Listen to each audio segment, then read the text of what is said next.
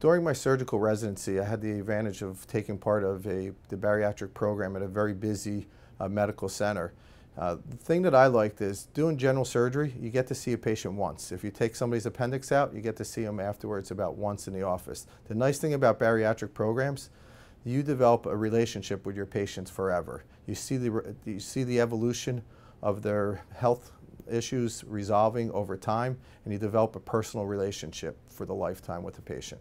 When a patient comes in, they're prepared from the person that meets them at the front door. They go to a certain floor, certain operating room, anesthesiologist, x-ray, all have been educated for their needs. The main ways to achieve a healthy lifestyle without surgery is exercise, behavioral modification, and to watch your calories.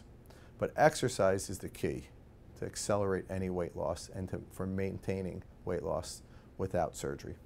Most our patients have been struggling with weight for years, and they've been seesawing. They've been on multiple diets, from your standard OptiFast, Nutrisystem, Weight Watchers, to the oddball diets. I'll hear beads behind their ear, staples in their ear. They'll lose some weight, maybe 60, 70 pounds. After time, they fall off their diet and they gain that weight back. That's called seesawing. Seesawing doesn't prevent you from getting any of the medical problems that are associated with obesity, such as diabetes, sleep apnea.